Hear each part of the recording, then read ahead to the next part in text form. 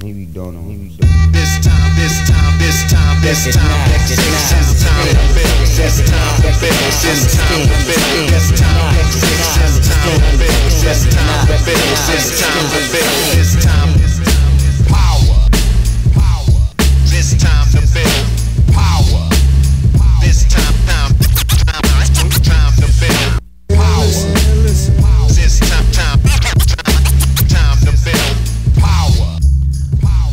What's up, everybody? I am your host, Chris Hampton. Welcome to episode 64 of the Power Company Podcast, brought to you by PowerCompanyClimbing.com. I am here in Lander, Wyoming, working on the new house and just trying to wrap the year up. We've got a few more events. It's been a crazy last couple of months, and we're stoked for the direction that things are going. Thanks to you guys, as always, for all of your support. If you happen to be in the Bozeman area, Bozeman, Montana, or anywhere that you can get there and want to come and see us, we'll be there next week. That's November 14th through the 18th at Spire Climbing Center. I've been to Spire once to climb with my friend Becky Switzer, and it's a really cool gym. A really cool community there, and we're stoked to come out and meet everybody. So hope to see you there. Shortly after, we'll be at Knoxville, on-site rock gym in Knoxville, December 3rd through December 7th. So reach out to them. We've also got a strong community in Knoxville. I don't know what it is, but we've been building this community, and it's really taken root in some places, and Bozeman and Knoxville are definitely two of those places. So really stoked to come out and see the folks at Onsite again. We've been there before, and we're looking forward to it. So December 3rd through December 7th, come and see us. Right after we finish up at Onsite in Knoxville, we're headed to Chattanooga to do our very first event at Crux Conditioning, which is our guy Paul Corsaro's new gym. And we're doing something special there, a new addition to our applied body tension workshop. We're adding kettlebells in for some really effective drills that you can use to learn to create body tension and then apply them to the wall. And we'll all be there, myself, Nate, Blake, and Paul, and we look forward to hanging out with you guys in Chattanooga. So come and see us. That's December 9th at Crux Conditioning.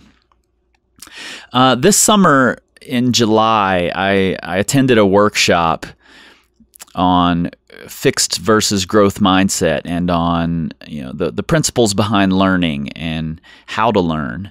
And the guy who gave the workshop is our guest today, Trevor Ragan. He's the founder of a group called Train Ugly, which you can find at trainugly.com. And I highly recommend you go there and look through their videos, look through their blog posts. He does really great work. Train Ugly is a group that studies and shares the science of learning and performance. And Trevor's worked with USA Volleyball, several professional and college sports teams, as well as elementary school teams. He works with a wide range of people, including big companies like Chipotle and Microsoft.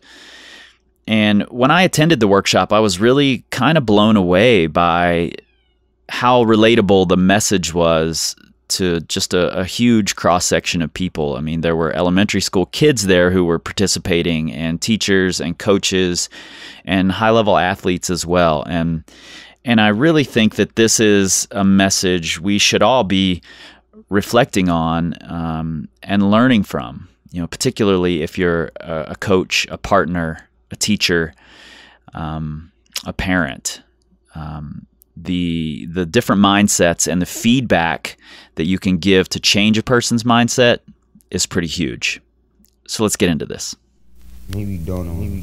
Adopting a growth mindset is a skill. Approaching situations as a learner is a skill. So the more that you do that, the stronger that muscle gets. Putting people in situations where they get to fight those battles, that's how you acquire that skill. Power. This time to build. Power. This time to build. Power. This time to build.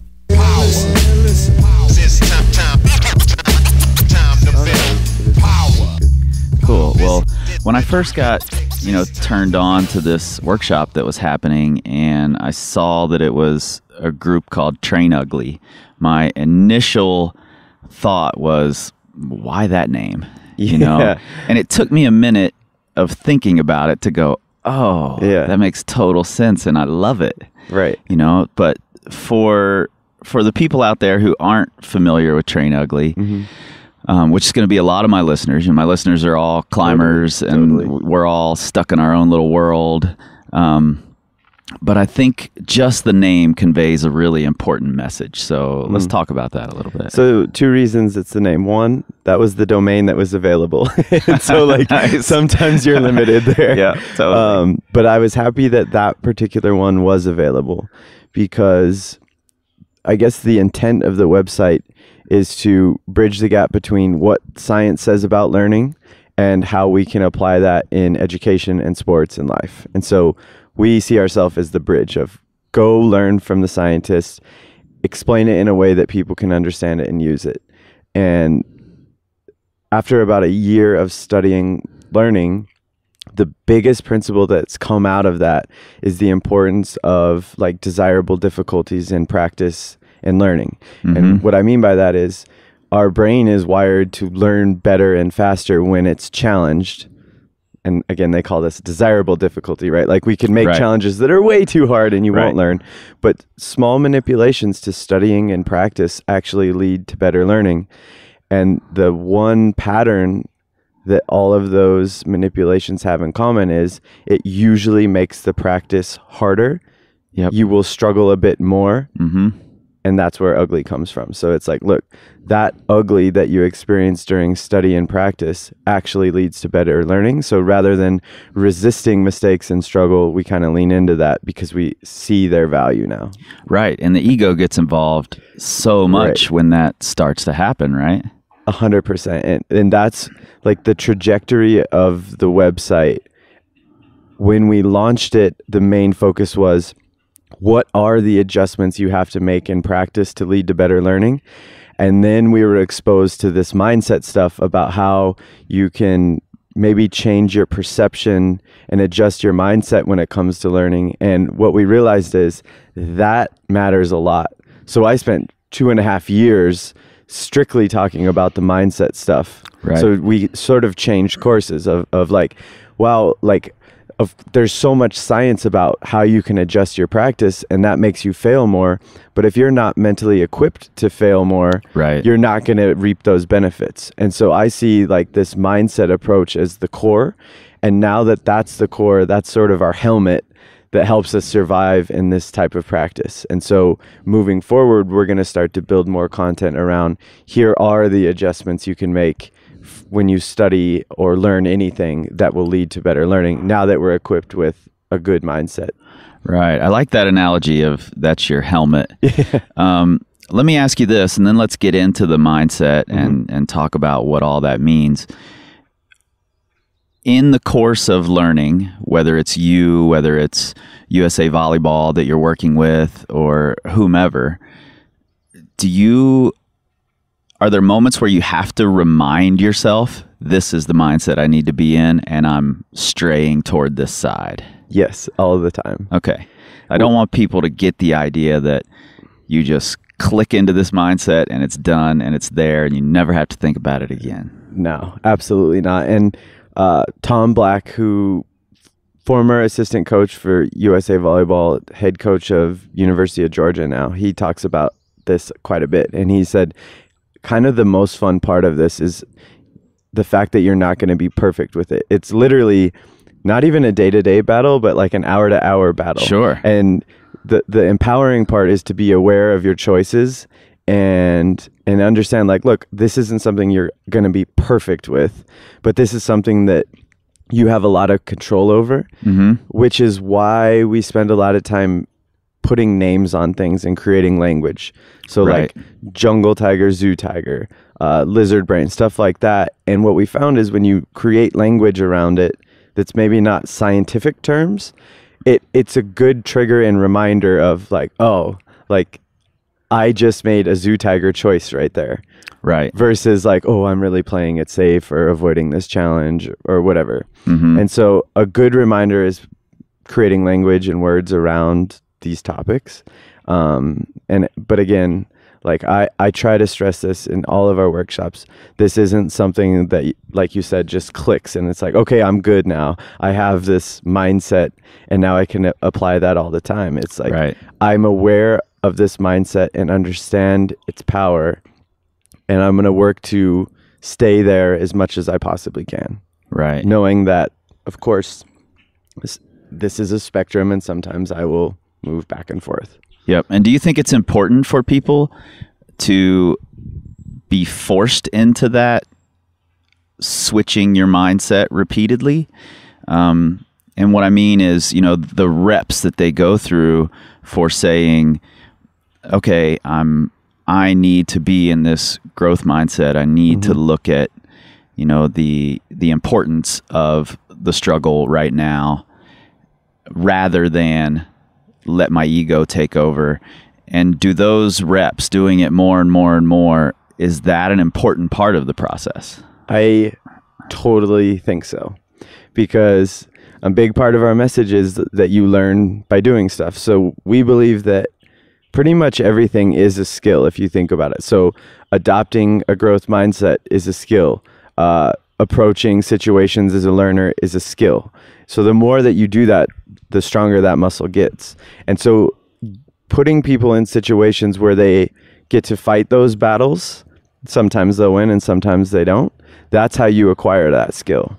So we can talk all day in an air-conditioned room and read all these books, and those can give us inspiration and nudges, but to acquire and adapt and develop those skills, we have to be out in the trenches, right, and be faced with decisions and opportunities where we can choose to lean into an obstacle or shy away. And then the more that we do that, the more aware that we are of those choices and the more situations we're in to make those choices, the stronger that muscle gets. Cool. Now let's talk about the two main mindsets that sort of build the foundation of what you guys work on. And I know that you take a lot of inspiration from the work of Carol Dweck. Yep. And I just recently read her book, Mindset. I had seen it. I had heard about it. I hadn't picked up the book and read it. And actually, when we were watching, Annalisa and I watched LT's house while they were gone. Yeah. And I found the book on her bookshelf and stole it and read it. Nice. And it's brilliant. Yeah. It's really, really powerful. So let's talk about those two mindsets. I think that those mindsets and Carol Dweck's work is the core of all of this. If our goal is to get better at learning in any arena that we operate in, deploying a growth mindset there is essential, I think. And if you had to whittle it down to just what those two mindsets are, it's a growth mindset is the belief that you can learn and change and adapt. A fixed mindset is the belief that you're set, stuck, I can't really learn and adapt and acquire new skills. So people in a fixed mindset, they tend to believe that skills are something you're born with. You either have them or you don't, and you're not really in control of those things. You can't really build on those things. Whereas people in a growth mindset believe skills are built and you can grow and adapt. So there's a few layers to that. People in a fixed mindset, some of those people believe that they're stuck. Okay, I can't get better. But others believe look, I'm born with these skills. I don't need to work at them. I'm a natural. Right. And so that's two sides of the fixed mindset coin. And what the research shows is when we enter that type of mindset, our ability to learn and grow and adapt is really kind of stunted, because if you're in a situation and deep down you don't think you can learn, right, you're probably not going to. And the other side is true. If you're in a situation and deep down you do believe you can learn something, you're far more likely to learn it. And that's really the essence of the two mindsets. The fascinating part for me is to look at how those mindsets impact your actions and behaviors, and how those actions and behaviors influence your capacity to grow. And I think that the big takeaway is the mindsets are super self-fulfilling. Where if I don't believe I'm going to learn something, or I don't believe that I can learn something, that belief usually robs me of experiences that could help me learn the thing. And so I think the easiest one to wrap your head around is, if my belief is I'm not a people person, usually if that's my mindset, I'm going to avoid situations where I interact with people. Right. And by avoiding the reps and experiences, it becomes self-fulfilling. I'm not good with people because I've never interacted with people. Yep. But it's all stemming from the initial mindset. And I just think you can apply that example everywhere. I'm not a math person. Well, I never work at math or never get much out of the lessons because I believe that I can't learn this. And then it becomes self-fulfilling. I'm not very good at math because my initial belief robbed me of reps. Right. You guys at Train Ugly have this great acronym that sort of flies in the face of convention, in that, you know, most acronyms want to be short and easy to remember, but yours is actually easier for me to remember because it's so unique, and it's the self-fulfilling cycle of how to get good at stuff. Yes. You know, and that's exactly what we're talking about. And to put that in terms that my listeners can understand even easier, being climbers, you know, we're all sort of pigeonholed into a style at some point in our climbing. Mm-hmm. You know, either I'm a powerful climber, or I'm a technical face climber, or whatever it might be. And what that does, that you're saying, is, for instance, me, I am not a super powerful climber. I mean, that was not how I displayed my climbing initially. So I took that I'm not a powerful climber, and I thought, well, I don't need to be. All I need to do is be a really good technical climber, have tons of endurance, and I don't need to work on my power. So I'm not a powerful climber anyway. Right. So then that comes back around to, I'm not a powerful climber. Right. And it's because I've never tried to work on my powerful climbing. Right. Because I don't need to. I'm a technical climber. 100%. You And know? you can apply that to pretty much every sport. So Yeah. in golf, I'm a long ball player. Like, I can crush drives, but I Right. don't have a short game. Right. So if you think about how those type of people practice, most of the time we practice our strengths. Yep. We enhance our strengths. And so I'll spend hours and hours and hours on the driving range hitting my driver and maybe squeeze 3 or 5 more yards out of that and get a little bit better. But if I spent that amount of time on the putting green and chipping, like, that's my weakness. And maybe that practice is harder and will involve more failure, but that's going to lead to a step change for me as a golfer. And the same would be true with climbing. I don't know much about climbing, but I would imagine enhancing our strengths isn't as effective of adding a new element to our skill set. Right. We get this small percentage of growth instead of this larger percentage. Right. And we're not saying that everyone has to have like expert level at all of these different traits. Like, of course, you're going to have some that you're just tend to be better at, and that's cool.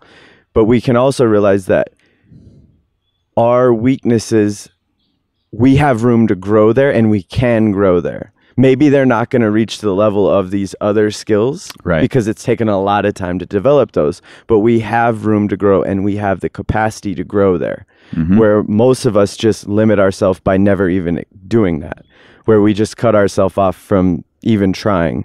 I am not this type of person, and therefore I never even try it, versus maybe that's not my strength, but let me spend some time there and grow that a bit. And that's kind of what we're pushing. Yeah, and we've sort of alluded to it a little bit, but you've got a great phrase that I had never really been put into such a concise phrase, and that's that the story can rob you of reps. Yeah. And I had never really thought of it exactly that way. But that's what we're talking about, right? Absolutely. We call them, we're still working on the best name. So stories, limiting beliefs, maybe even a better term. And those are simply our perceptions of the things that we can and can't do. We get stories from ourselves, but also from others. Yeah. And so these can be super destructive when it comes to the learning. These are fixed mindset stories of, I am not a math person. I'm not good with people. I can't putt. I'm not a good ball handler. And those stories limit our actions.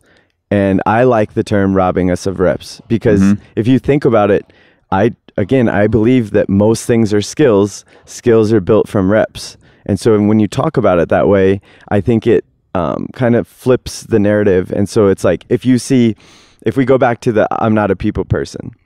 Now, if I look at conversations as reps, like that kind of changes how I approach it. It's like, oh, this is an opportunity for me to interact with someone. This is a rep. This is how I get good at it. I'm in the gym right now. And that's how that skill is developed.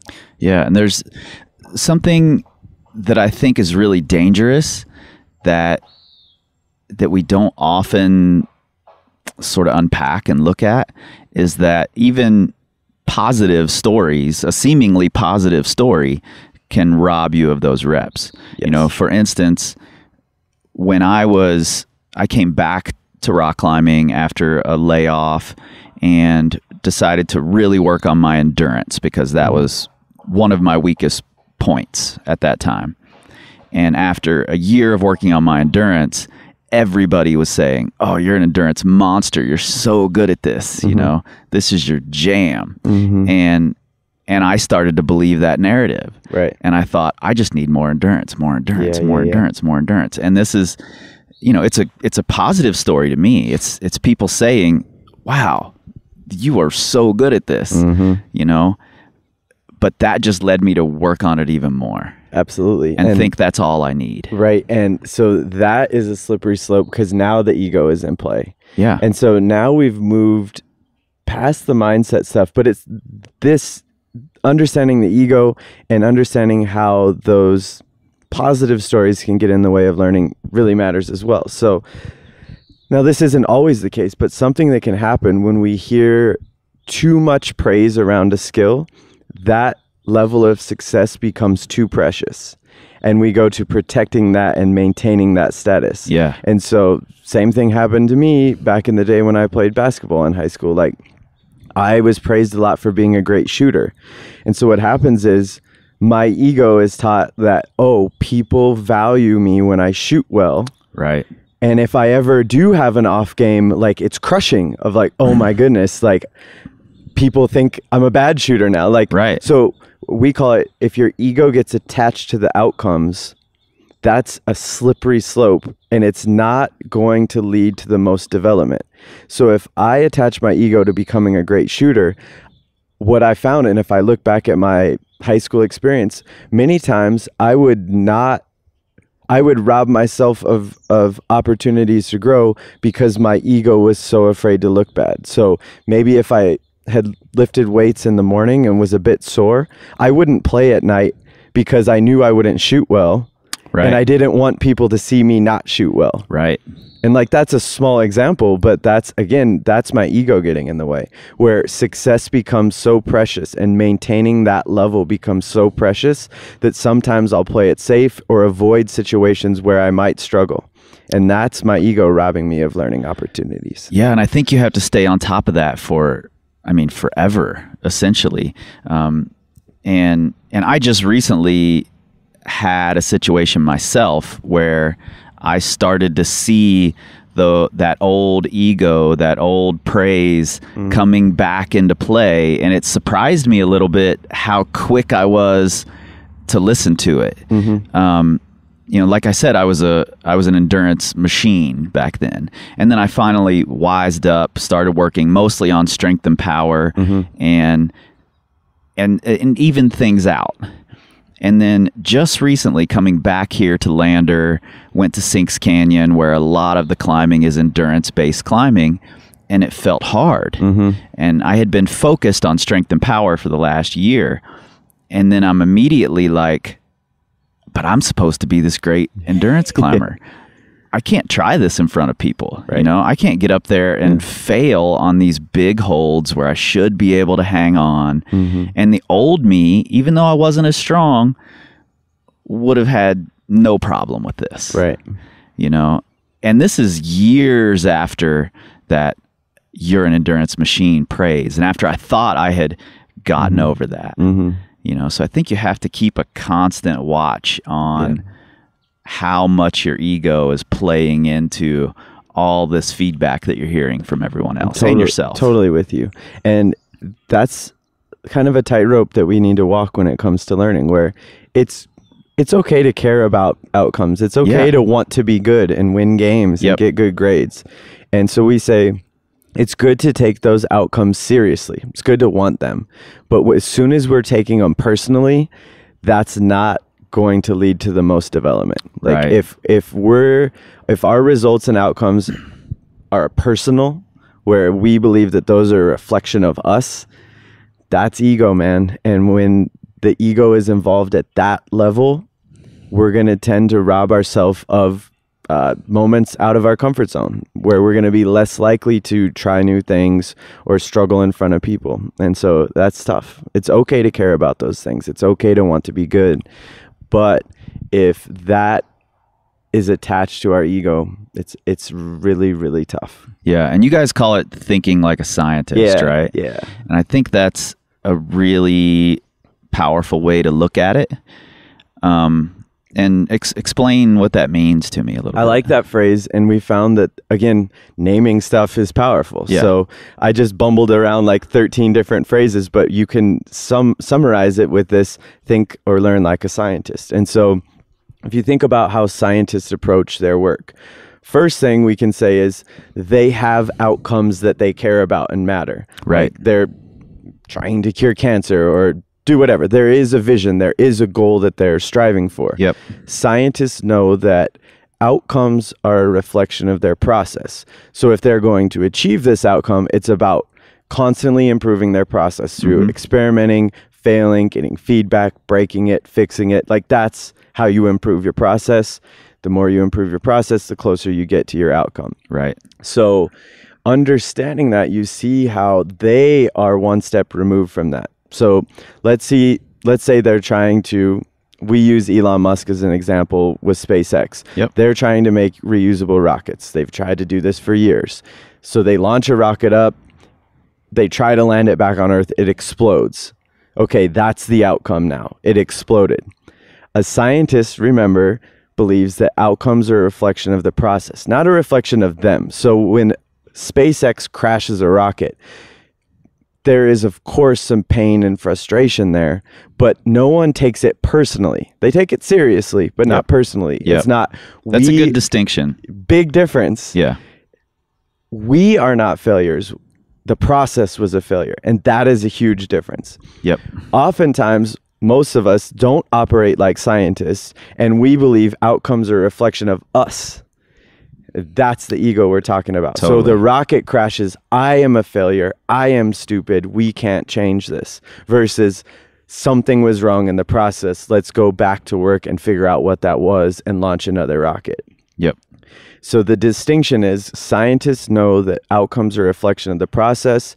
Whether the outcome is positive or negative, that's feedback on our process, and there's lots of opportunities to learn there. Most of us feel like we're the experiment, where the outcome is a reflection of me. Right. And there is a huge difference there. Yeah, totally. I mean, when a climber is on a route or a boulder problem, there's a massive amount of process happening. Right. In that you have to choose which holds to use, which movements to make, how close to keep your hips to the wall, whether to use momentum or not use momentum for every single movement you're making on this route. And that could be hundreds of moves, or it could be as simple as 5 really difficult moves that have a lot of little pieces to each movement. And it's so easy to fall off and just go, God, I suck. Yeah. I can't do this. I don't know what's wrong with me, instead of immediately going to where in the process did the mistake happen, and what can I do in that process to make it get closer to success. Love it. And that kind of got my brain going. And so I think if we were to summarize this, learning like a scientist is understanding that regardless of what the outcome is, there are thousands, if not hundreds, of learning opportunities in that. Right. So scientists realize no matter what happens, there are opportunities to grow. Yeah. And as scientists will choose to look for those and find those and appreciate those, where most of us miss those because we fell off the wall and our ego hurts and we're mad. Yep. It's okay to feel that pain. It's okay to be frustrated. All of that happens. That's human. But a scientist goes, okay, that's frustrating. Maybe I'm embarrassed, but why did I fall off? Was it an error in my technique? Was it just a fluke? Like sometimes you miss a shot, sometimes you fall. But a scientist will look at that, where most of us miss those opportunities because we're so obsessed on and dwelling on the fact that I fell or missed the shot. Right. We take it personal. So this is kind of explaining the important philosophy of Stoicism in a way, of understanding that I have very little control over external things, and I have lots of control over my perception and attitude towards things. So regardless of what happens to me, I can find opportunity in that. Doesn't mean I'm blind to the pain or blind to the frustration or blind to the problems. It's understanding that regardless of what happens, there are opportunities to grow. And I think that attitude towards learning or life is actually pretty important to develop. Again, that's a skill. Yeah, totally. We're not always perfect with that. But if you really think about all the things that happen to us in sports and training and school and life, everything is full of opportunities. And if we have trained that muscle to look for those and appreciate those, we're going to grow more. And I think be happier as well. Yeah, I totally, completely agree. And there's a part of what you're talking about that I think when a lot of people talk about it, it's skipped over or missed, or maybe it's just that we don't focus on it because it's so nebulous and hard to connect with. And that's that you should still care about the outcomes. Yeah. You know, I hear a lot of talk about forget the outcome, forget the end goal, focus on the process. And that's really easy to say. Right. But if I step up to a boulder problem I really want to do and say, I don't care about getting to the top, it's probably not going to happen. You know, because that's what I'm focused on all of a sudden. I'm thinking about, I don't care about the top. Right. And in doing that, the top is what I'm thinking about. I'm so with you, man. So it's really hard to connect with that idea. Yeah. So caring about the outcome is really important. Are there things that you've worked with or helped people do, whether it's Chipotle or USA Volleyball, to focus on the process while still caring about the outcome? I couldn't agree with you more. Like, that is the distinction that I really want Train Ugly to be about, because there's lots of people out there that teach this mindset stuff and talk about it. And some of those people say, surrender the outcome, don't have goals and all of this. And it's like, so impossible to do. I'm not there because I think like those things are a part of life. And so like, I can't go in and work with a Major League Baseball team and be like, hey, it doesn't matter. Like, don't think about that outcome. Let's just like invest in the process. I don't think that's the approach. I think we should have goals. I think those goals and outcomes and results can fuel us and drive us. Right. We just need to understand how to maneuver through learning with those. Right. So, and that's the reason we're in the process to begin with, because we care about that goal. You know, you mentioned in your presentation the other day an airplane windshield company. Yeah. Right? And I think that's a really clear way to see it. Right. So PPG Aerospace, like I did a day-long workshop with them. And so I can't go in and say, hey, outcomes don't matter. Let's just focus on the process, because they literally can't make mistakes. Right. They cannot. They make the windshields for every airplane. You're right. Like in the US. Right. And so it's like they have to reach a certain level. And just like sports teams, like they need to win games, and students strive to get good grades and good test scores. So we like to call it like walking the tightrope. And I think two things help us with this. One is and this is a Seth Godin of, it's okay to take outcomes seriously, but not personally. Yeah. And if you really like chew on that, there's a big difference there. So we want to take those seriously. wins and losses. We want to get to the top, have those goals. I think it's easy to just not have goals. And a lot of people like to say, oh, I'm just not going to have goals. I'm just here to learn. You know, I think you can do both. And I just think it's harder and there's some more tension involved when you do have a goal and strive for it. But like, I think that's good. I really do. I really think that's good. I agree completely. Like if we're talking about the good old days, like back in the day in high school, like I had a goal to play basketball for Duke and I was obsessed with that. And that goal drove me to practice a lot and I got really, really good. I got to Duke and was one step away from making that team and fell short. And that hurt really, really bad. Yeah. But that approach made me a better basketball player than if I didn't have that goal and was just, hey, I'm going to see how good I can get at basketball. Yep. So it was more painful for sure to like fall short of that, but it drove me and fueled me more than I'm just going to get good at this. Yeah. And so again, it's tough. I think if we're going to have a big goal like that, it's good to pursue it and then just understand what it means, that if I do fall short, it doesn't mean I'm a failure because I learned so much from that journey and that process. So I'm not defined by my outcomes, but I think we should have big goals and chase them. Like, I think it's scary to do that. Yeah. But I think that will lead to more learning and more development than if we're just cut those outcomes out and just say, I'm here to learn and get better. Yeah, I think so. You know, in your travels and in your work with these teams, are there things you've seen coaches employ or that you employ to get athletes in particular when they start to take it personally? How do we get them back to take it seriously? Yeah. But not personally. Yeah, I think the best groups at applying it kind of are just open and own all of this, where like great coaches can say like, look, like I found myself like taking this personally, right? And they share that. I think the big takeaway here is understanding, if we go back to everything is an opportunity, and getting in that mindset when we compete is huge, of like, and this is what USA Volleyball does really, really well. And so if they televise some of their games, and in volleyball, they just like film timeouts. The commentators don't really speak, they film timeouts. And so you could probably find some of these on YouTube, but if you watch USA Volleyball's timeouts, they're incredible examples of this. Okay. So it'll be like super tight game, we're really struggling, it's a battle, and then their timeouts, Karch Karai, their coach, is going, yes, like this is what we want. Like we want it to be hard. This is why we're here. Because this is going to make us better in the long run than if we were blowing this team out.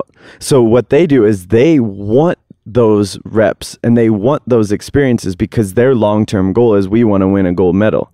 And we know that in order to win that gold medal, we have to really grow and develop, and we grow and develop best when it's hard. Right. And so when it's hard, they don't back down. You can actually see them light up and love it. And so they've reframed and flipped the narrative about what it means. We want it to be hard. Right. Maybe we want some bad calls. We want those challenges because that's where we grow and develop the most. And so they've changed the meaning of that. And so if you watch their language and how they approach it, it's when it's a tight game, it's like, yes, this is what we want.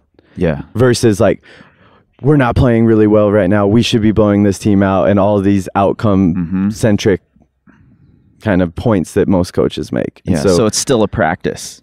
Yeah. You know, getting into that right mindset more consistently is about practicing that mindset. Absolutely. And if I guess another example is I try to apply this a lot. So my job is to travel around and speak. Right. And what I found maybe about a year and a half, 2 years ago, is I was taking outcomes personally. So before a talk, my mindset would be, I hope they like it. I hope it goes well. I hope something connects, and all these outcome centric things. Right. But I would take those personally. I think it's good to want it to go well. Like, Sure, yeah, like it's yeah. good to take that seriously. Exactly. Like I can't just roll in and be like, I'm just going to do it. I don't care. Yep. Like, so I care about the outcome, but I would get my mind more on the opportunity. And so if I would go into a talk and focus on and appreciate the opportunities, I found I gave better talks. So now before a talk, it's, wow, I'm so lucky to get to do this. Wow, I think this is important information. And even if one person like connects with one topic, it was worth it. And big picture is I treat it as a learning opportunity. This is just another at bat. So Yep. every workshop, every talk is an opportunity for me to get better. So if I treat it as an opportunity, I'm going to grow more and get better over time versus, oh my goodness, I hope this goes well. Right. And you just said something really important there, that you're changing your mindset going into it. Yeah. That you approach it with this intention of, this is going to be an opportunity. Yeah. I'm going to learn something no matter what. And I care about the outcome, Right. but I'm going to choose to focus on that Right. instead. So if I'm stepping up to a boulder problem that's really difficult for me, it's, I want to do this thing, but regardless of what happens up there, I'm going to learn something. Absolutely. If I do really well, nearly perfectly, I'm standing on top of the boulder, I still want to be able to look back and say I learned something. Yep. If I fall off in an unexpected spot, that's even more an opportunity to learn something. Why did I fall off in this unexpected spot? Mm-hmm. What happened? Where did my process go wrong? I love it. And that's what I work to do. And I've found that has helped me so much. So, I mean, there's been times where like one person or two people show up to a talk, and old Trevor would have like really taken that personally. Right. And I've been there. But if you, again, treat that as an opportunity, you grow so much more there. Yep. And I really think that's the case. And like, I've had lots of at-bats of applying that mindset in different situations. I've done workshops inside prisons, and going in the first time there, like I was really nervous and like, okay, how is this going to connect? Right. And then again, you have to catch yourself because, right? Like it's what we said at the start, you're not perfect with this, but to catch yourself and be like, wait, this is an opportunity. Like Yeah. let's treat it as an opportunity. Let's get the most out of it and go do this thing. And Yeah. regardless of what happens, this is helping develop this important skill. Yeah, totally. Now, there's a really important part of this mindset battle that we go through, and it involves the feedback that we get, that we give to ourselves. So let's talk about a little how we can be better partners, better coaches, and better to ourselves with our feedback. You know, there's Carol Dweck does quite a bit of research on how feedback can change our mindset. Sure. And it's pretty shocking to me how quickly we can switch sides. Yeah. How quickly just a few words can make us flip into a different mindset. Right. Whether that's positive or negative. I'm with you. Okay, so if we were to simplify this down, I think this will help people get on the same page, and then we'll talk about what they look at. So the ideal mindset when Can I stop you for just a second? Yeah. I'm going to take a quick break because my cat is freaking this bird out, and I'm going to get the cat out of here. What's up, everybody? Chris here. Pardon the interruption. I'll keep this short and sweet. Since this podcast started taking off and we've been growing it, you guys have been asking how you can help out. I've got 3 ways for you. Number 1, you can become a patron. That just means you give a monthly donation to the podcast, $1 and up, and you get something in return. And you can check out what those rewards are at patreon.com/powercompanypodcast. Best of all, we'll keep it sponsor and commercial free for you.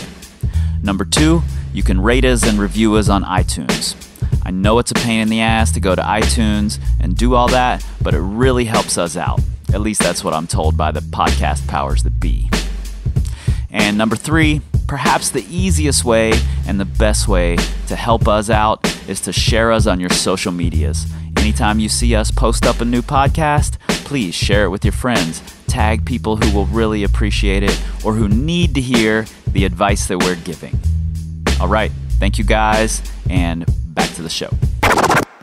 Cool. So sorry about that. Mama bird was going a little crazy over my cat here. It happens. So we were talking about, this feedback that we get that Carol Dweck has researched. Okay, so if we had to summarize everything we've talked about, we can start with, if we're thinking about maybe the ideal mental approach to learning and development would be 2 layers. One would be this growth mindset. So deep down, we need to believe we can learn a thing, believe that skills are built. Yep. Step 1 is that. The opposite of that would be the fixed mindset of, I don't believe I can learn that. Right. That's layer 1. Layer 2 would be focus. Can we focus on opportunities? That's going to be the healthiest and best approach to learning. The opposite of that would be obsessing over outcomes. Right. Where we only care about the outcome and the result. When we do that, we tend to play it safe or avoid situations where we might struggle. Right. So the ideal approach to learning would be both. That I have a growth mindset and I focus on opportunities to grow no matter what situation I'm in. Mm-hmm. The other end of the spectrum would be I have a fixed mindset and focus on just the outcome. Sure. So if you think about that, those are 4 sort of boxes that you can be in. Ideal is we have both a growth mindset and this focus on opportunities. Right. Now, sometimes you could have a growth mindset but obsess over the outcome. Right. Sometimes you could have a fixed mindset and not really care about how you look. So it's important to understand you could maybe make like a matrix around that. Yeah. So the ideal is to have both. If you start to look at feedback and praise and how people communicate with one another, you see that oftentimes the stuff we say or hear can shift either our mindset or our focus. So hearing that you're a natural can shift your mindset to believing like, oh, I'm good at this. Like I'm set, I'm fixed. I don't have to work at it. Mm-hmm. Just like it did with my 100% endurance training. Like, you're so good at this. Right. I don't need to do So that. Hearing feedback can shift our mindset, Right. but it can also shift our focus if you think about it. So anything that we hear that could lead to a story of believing that my skills are set or fixed is destructive. So hearing that, hey, you're just not a math person, like you're just not cut out to be a leader, or you can never get into this school. Those are all fixed mindset stories. And that's common feedback that we hear a lot of. You're just not artsy. You're not creative. You're not cut out for this. So all those are fixed mindset types of communication and feedback, but so is you're a natural, you're so great at this, you're so talented, you're gifted, and all of this. So all of that, we could probably give 100 more examples of those are fixed mindset beliefs that those are all examples of feedback that can create fixed mindset beliefs. Right. And we feel like, as a climbing partner, we might feel like we're giving great feedback by saying, wow, you're so good at that. Yeah. And so Dweck's research shows that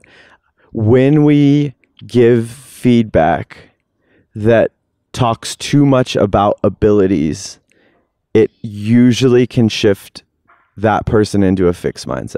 Right. So in studies they've done with students, they found like simply telling a student after they take a test, you are so smart, absolutely changes the way they approach challenging situations. So just to summarize the quick study, they gave students an easy test.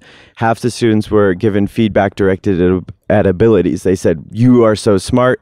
The other group was given feedback directed more at effort or the process. They said, you must be a hard worker. You really worked hard at that. And so then they take them through like 3 more rounds of the study. The first one was they gave all the students a choice of, would you rather take a harder test next or the same easy one you just did? Right. What they found is all the students that heard, wow, you are so smart, not all of them, but 70% of them chose to take the easier test. Right. Why? Because by telling them that they are so smart, big picture, what we're saying is we value you when you perform well. We value you when you look good. I want to look smart again. Right. And so the easiest way to look smart again is to take the easy test. So this is showing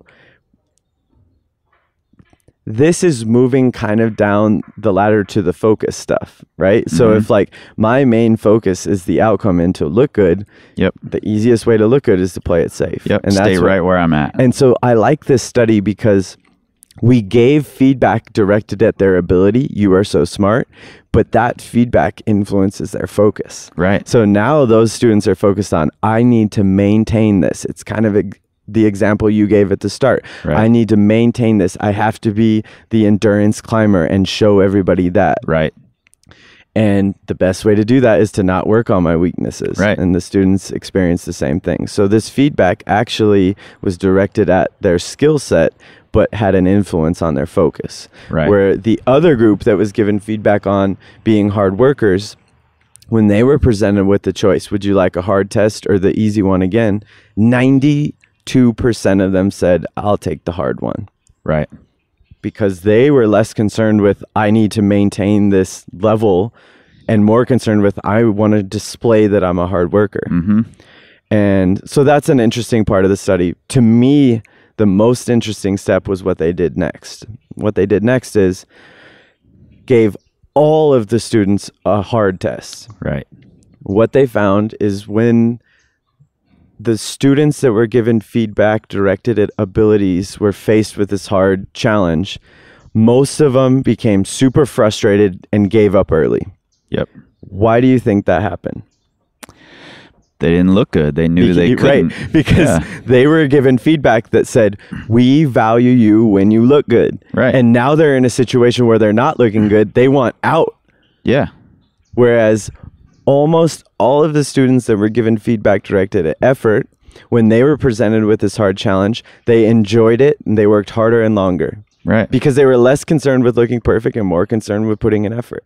Yeah. And so if you think about that, if we zoom way out, we see that when we enter this mindset and when we really have this learner focus, we see challenges as opportunities, because that's exactly what they are. That's a scientist sees a challenge as an opportunity. Whereas if we slip to this outcome focus, we see challenges as threats. This might make me look bad. Yep. Now it's the same exact situation, and we totally have control and we get to choose what our perception is. Is this an opportunity or is this a threat? Dweck's work shows that simple feedback can influence that focus and change the way we look at challenging situations. Yeah. So, to put it in terms that my climbing obsessed listeners can really understand, if I'm coaching and I am watching someone on a boulder problem and they fall off at that unexpected spot that I talked about earlier, where maybe they shouldn't be falling off, or we believe they shouldn't be falling off. Instead of saying, oh man, that move's hard, you're just not, that move's really hard for you. You're going to have to. Are you kidding me? Like, why did you fall there or whatever? Instead of all that, how should I be responding? Gotcha. So let's summarize it. Let's say destructive or sort of pointless, useless feedback only talks about abilities or outcomes. So it's, you are good, you are bad, that was good, that was bad.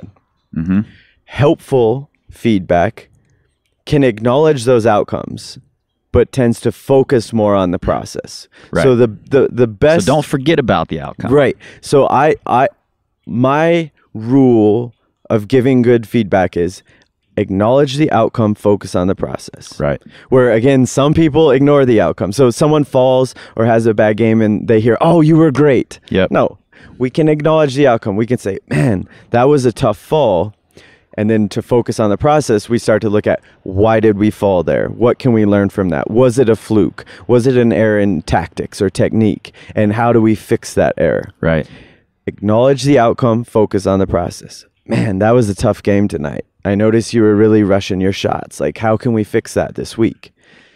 That's the best type of feedback. Yeah. And in studying different groups around the country, the people that give that type of feedback create a great learning environment where Our default, on the other hand, is mostly just to stop at outcomes and abilities.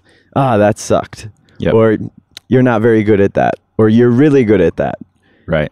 And when we give that type of feedback, if you really look at the research, it doesn't create a very safe place to learn. Yeah. And I think, I'm glad you just brought up the positive example again of you're really good at that. Because I think we tend to, when there is a success, we tend to just move right past it and say on to the next one. Right. And I do think it's important to acknowledge the outcome. Hey, great job. That was awesome. Yeah. What did we do that made it work? Because what can we look at now? We take outcomes seriously. Good. Right. We made it to the top. Let's celebrate the win. Yeah. Whereas sometimes if we don't care about the outcome, it's like we made it to the top. Okay, what's next? Let's go. Let's learn. It's okay to feel that and be excited and celebrate the win, just like it's okay to feel pain when we lose. That's fine, as long as we shift our focus to the process of, okay, what can we learn from this? So the cliche is that you see all over like Facebook and Twitter is, I either win or I learn. Right. My upgrade would be I win and I learn, or lose and I learn. Like, regardless of the outcome, you can learn. Yep. So just because you win doesn't mean you can't learn.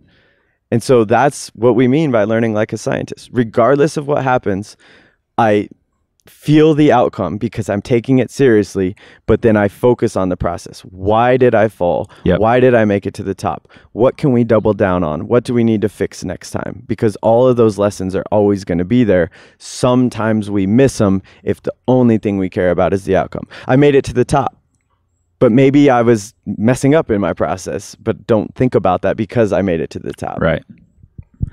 Yeah. And, I think as a coach, and I see this happen with a lot of coaches, and I've definitely been guilty of it quite a bit, and I try to catch myself. As coaches, we tend to believe it's our job to just fix the problems. So I see a lot of coaches say, oh, that was a good try. Why don't you try this next time? Yeah. And for me, and you tell me your thoughts on this. For me and for my coaches, we like to ask questions instead. And instead of saying, here, try this, where the hope seems to be, I'm going to tweak something in what you just did. Yeah. You're going to look successful, and in turn, that's going to make me feel successful. Instead, we say, what do you think we can do the next time to make it better? So good.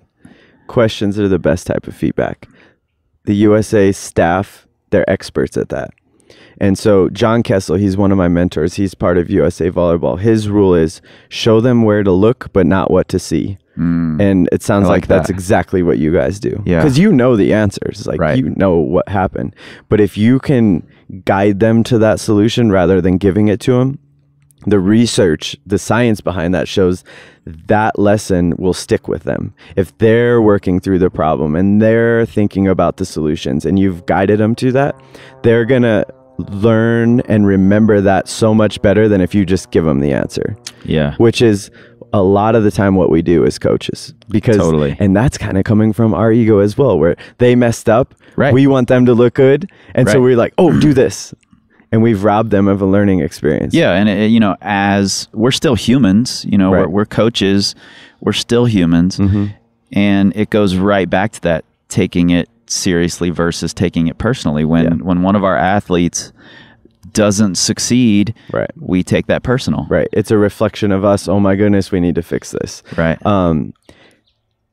And again, USA Volleyball is great at this. So what happens in their gym, like if they're practicing serving or hitting and someone like totally shanks a serve, it's like they acknowledge that outcome, but then the feedback usually sounds like, how'd you do that? Versus, why did you do that? Oh my goodness, you can't do that, or whatever, or making fun of them or punishing. It's, how'd you do that? And then that question kind of leads them to lots of learning opportunities. My arm swing was too slow, my hips weren't through, whatever it may be. And so feedback through question, like that always takes our focus to the process. So that's kind of how they approach it. Man, so important. And since we're on USA Volleyball, there you talked about their culture that they have there in their practices, which you said are open, by the way. So if you're in Anaheim, you can go watch these practices, which, since you've said that, I've been thinking, how can I get to Anaheim? Right. I want to get there and just watch Karch coach this team. Yeah. But you said there are some principles of how to create this culture of learning. And Karch Karai does one of them so well, and that's that to model it. Absolutely. And I think that's important not only for coaches, but for partners as well. And climbing is a very partnership-based sport. If we're climbing a route, we have a partner. If we're bouldering, we have spotters and partners who are giving us feedback constantly. Yep. So talk to me a little bit about modeling it. Got it. So the most common thing I see in teaching this is people, when they're exposed to it, get excited. They're like, wow, this is so great. But most people think about it of, this is so great. I already do this. I need to make someone else do this. Right. So I go back to my team and tell them, hey, you guys need to have a growth mindset. I go back to my partner and say, you need to be a learner and do this. Right. I think the best way to teach somebody this is to model it. So rather than telling my people, like, you guys need to think like this, it's present it to them, for sure, talk to them about it, and then walk the walk yourself. Yeah. And so in conversations I've had with the USA Volleyball staff, I explicitly ask them, like, how do you create such an incredible culture? And every single one of them, the first thing they say is, you have to walk the walk. You have to model it. Like, you can't tell your people that you want them to be great learners and you don't do that yourself. And so they talk a lot about owning your mistakes. They try new practice plans, and sometimes those practices totally flop, and they own it. At the end of practice, they go, wow, we tried some new stuff there, and we realized that, like, in many ways that was a failure. And then they ask the players for feedback. Right. What do you think could have been better there? Where did we miss? What didn't make sense this practice? And then they listen to that feedback and use it. And in doing that, they're modeling this to their players of, like, look, we don't expect you to be perfect all the time. We want you to experiment. We want you to try new stuff. Right. You can apply that to the classroom. You can apply that to anywhere. Where if I'm going to be a better teacher, I have to get out of my comfort zone sometimes and try new lesson plans. Yep. And sometimes that flops. And then I need to have that level of vulnerability to ask my students, like, wow, like, what could have been better there? And listen, that's being a scientist. That's looking for information and feedback and having the guts to experiment and try new things. Yep. And so I think that's hugely, hugely important. One of my main climbing partners here in Lander, his name's BJ Tilden, and he's by quite a long stretch the strongest climber around here. He's one of the best climbers in the US, period. And something he does that blows me away every single time that we go climbing is, if he's working on something really hard that's way over my head, something I have no hope of doing, he'll say, what are you seeing happen there? Are you, did you see what it was that caused me to fall? Do you see better beta that I might be able to use? He's got all these questions for me, and this is at a level of climbing that I'm not at, that I will likely never reach. Yeah. But he thinks that I have something to offer because he's being a scientist, right, and finding opportunities in every situation. Karch Karai does the same thing. Karch Karai is literally the best volleyball player to ever live. Right. I was when you said Karch Karai in your presentation, I was like, whoa, really? Because I was a huge Karch Karai and Sinjin Smith fan when I was a kid, and I remember a volleyball video game that I always wanted to be Karch Karai. So it blew me away when you brought up Karch Karai. And so he's like the Jordan of the volleyball world. Right. And I always tell people the first practice I ever watched, I sat there for 3 hours. I know nothing about volleyball. At the end of the practice, he came over, same example you just gave, and he goes, what did you see out there? What could we be doing better? That's being a scientist. That's using that conversation as an opportunity to grow and get better. He's hungry to find ways to improve his process, and he's open to anything that will help him do that. Open to the struggle, open to the challenges, open to feedback and criticism, because he knows that improves my process. Yeah. He ends every one-on-one meeting with his players with the question, how can I be better for you? He's searching for information, and he's open to hearing it, and knows that can help him get better. And how's that working out for USA Volleyball? I think it's really working. Like, so you can look at the outcomes and results over the past 3 years. Right. They've done things that have never been done. In the history of women's volleyball, they won their first ever world championship. Never been done before. They were ranked #1 in the world for longer than any other team in USA Volleyball history on the women's side. They were favorites to win gold at Rio, fell short. And they're also probably favorites to win gold in Japan in 2020. Yeah. And so I think it's too easy and actually unfair to be like, oh, doing this led to all those, because there's a lot that goes into achieving success. Sure. There's luck. But I will tell you this, from an outside standpoint and observing lots of practices, I have never seen a better learning environment than theirs. And to me, that's even more important than the world championships and all of that. And I know for a fact that environment has been built by them understanding the learning process, changing the way they communicate, and creating a safe place for people to learn. They've explicitly built that. And I can see that and feel that when I watch them practice. And to me, that is more impressive than medals and all of this. And of course, those things have happened, and maybe that culture has led to those. I would say most likely it has. Yeah. And you told a story in your presentation that I think really sort of wraps all this up really powerfully, in that the feedback is so important, that the culture is so important, and that modeling it, that Karch Karai did such an amazing job of modeling it. Mm-hmm. And I believe it was at Rio. Yeah. Go I ahead got and, you. So, tell me that story again. Courtney Thompson has been an important player on USA Volleyball for a while now. Like, right. She's a stud, and I've learned so much from her, and she's just an incredible person to look at and think about how she applies all this. In February, I invited a few people out to my apartment to just kind of learn from them and share some information about this. And so Karch was there, so was Courtney. And she was telling a story about how this round at the Olympics, they brought her on the team, and she was sort of just a backup. And so she would get in every once in a while just to serve, where maybe last round she was the starting setter. And so this time she was there mostly as a leader and a personality, and to serve every once in a while. They were head and shoulders the favorites to win gold, and this would be the first gold medal they've ever won in 65 plus years. And so she told this story about how they were in like the Final Four match, and it was the 5th set, super high pressure situation, and they subbed her in to serve. Most of the players on that team do what's called a jump float, which is a kind of high risk, high reward serve. Yeah. She gets in, serves it out, and to hear her tell this story in my living room, you see like that failure hurt bad. Right. And I think the way she put it is like, honestly, that was like the lowest point of my volleyball career. Right. And man, they went on to lose that match and fall short of the gold medal. So like a lot was riding on that.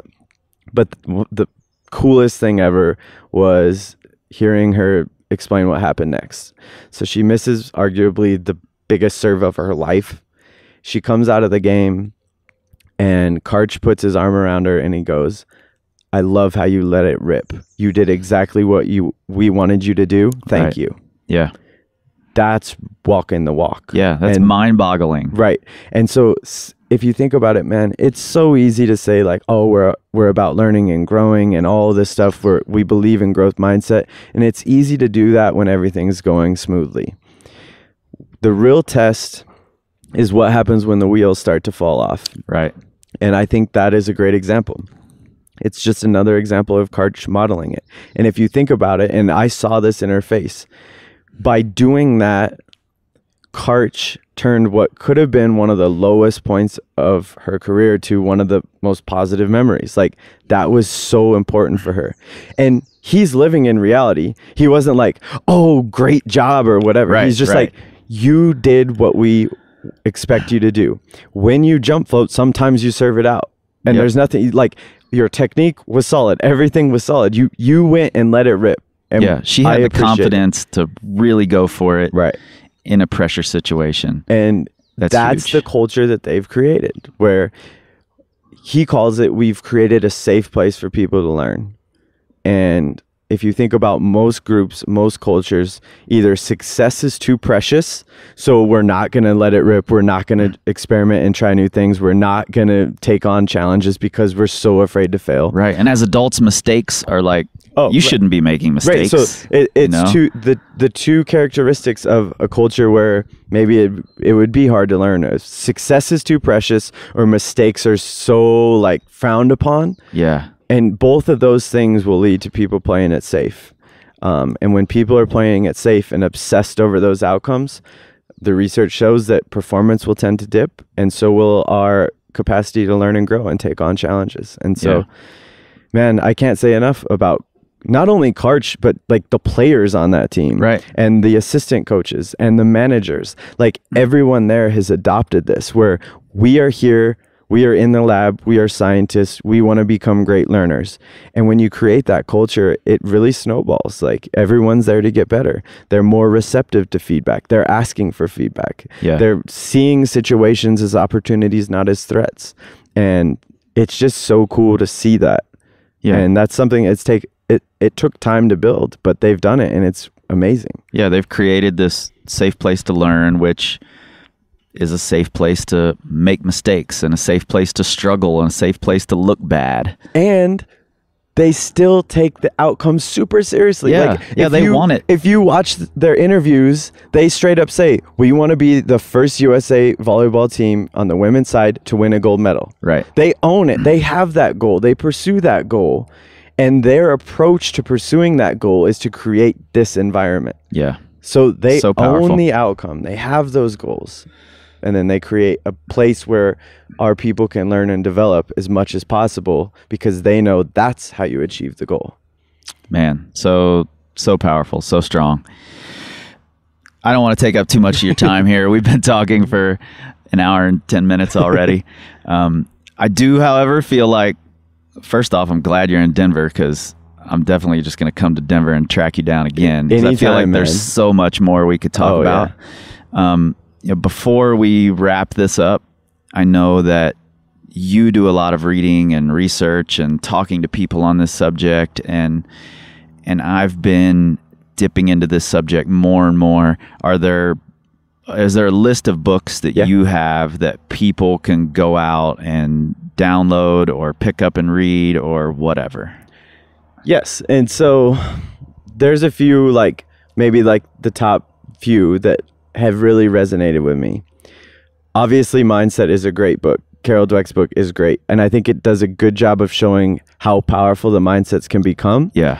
But as far as really like adapting this and applying this, I think there are books that maybe even do a better job. Okay. They don't explicitly call it growth mindset, but it's kind of what we're talking Right, about. right. This focus, this ego, and all this. I think The Obstacle is the Way by Ryan Holiday really hit home with me. And that's a great summary of Stoicism and about how you can apply that in everyday life. Once you read that, I became hungry to figure out more about Stoicism, and then I started reading Seneca. That was I think a good, like, this is what it means in real life example. Right. Those two books were great. All of Brene Brown's work is huge. And so she has a book called Daring Greatly, which talks a lot about vulnerability and taking on challenges and getting out of your comfort zone. Mm-hmm. And then her newest book, Rising Strong, is probably one of the most powerful things I've read ever. And that's about, okay, we can talk about getting out of your comfort zone and jumping into challenges, but what happens when you get your butt kicked? How do you deal with adversity and failure? And what does that look like? Right. And she in that book summarizes her research in that, and it's pretty incredible. So Cool. Rising Strong, great book. Perhaps the best like case study of what I believe to be a great mindset is the book Love Warrior. And Glennon Doyle Melton shares her like life experiences and stories. I tell people usually it takes me a month to read a book. It took me like 2 days to read Love Warrior. Great example of being vulnerable and looking at and finding opportunities in every situation. So Love Warrior, Rising Strong, Daring Greatly, The Obstacle is the Way, all incredible books. Yeah, this is great because I haven't read any of these. Right. So And now then I'm think excited. A sneaky one that talks a lot about fear, which we didn't touch on today, but it's a big part of the learning puzzle. It's called The War of Art by Stephen Pressfield. And he talks, it's kind of about like the process of writing, but you can apply this to like everything. And he talks about he calls it the resistance of like why we're afraid to do things out of our comfort zone and what to do about that. It's a short book, but like that might be one of the best like kick in the butt books of like, whoa, Cool. like, this is why I do a lot of the things I do. So I'll add that to the list too. The War of Art. Awesome. I've got some new reading to do, and so do all of you guys out there. And also, you know, I spent a lot of time yesterday in recovering from the fourth, or from the first half of the fourth, I guess, looking through Train Ugly and reading the articles and watching the videos. And there's so much good free content there that, you know, I definitely recommend that everybody listening go to trainugly.com, spend some time on there, bookmark it, go back and spend more time on there. You know, you've got so much content on there that it's impossible to digest it all in one sitting. You know, you're just not going to do it. But I think you've got great summaries and great reminders on there that people can go and remember how to find that growth mindset, how to apply the principles of learning. There's so much in there. So you guys should all definitely go. And man, let's definitely do this again sometime. Anytime. Is there, you know, where can people reach out to you if they want to? Or on the website, I have my phone number and email. So awesome. I always tell people, like, selfishly, I love when people reach out with questions or thoughts or ideas, because conversations like this, like just now, I'm taking notes, like things that you've said have given me ideas about better ways to explain this and better ways to apply it. So as many conversations that I can have about this, the better I get. So selfishly, like, please reach out with questions, which is exactly why I do this podcast. Right. You know, I wanted to reach out to you because I'm like, man, there's a ton I can learn from this guy. Right. If I can sit down and have an hour conversation, that's a big hour win for me.